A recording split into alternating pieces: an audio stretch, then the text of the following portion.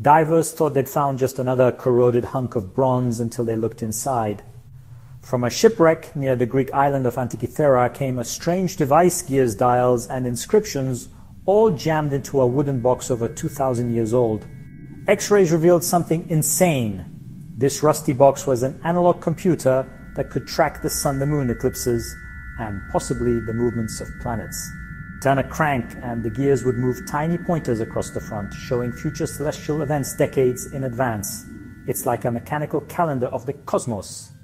The level of engineering is so advanced that similar gearwork wouldn't appear again in Europe for more than 1,000 years. So, who built it and what other devices have we lost? Was this the product of a forgotten school of genius engineers or just one mind centuries ahead of its time? The Antikythera Mechanism is a reminder that ancient people weren't primitive, we are the ones still catching up to their secrets.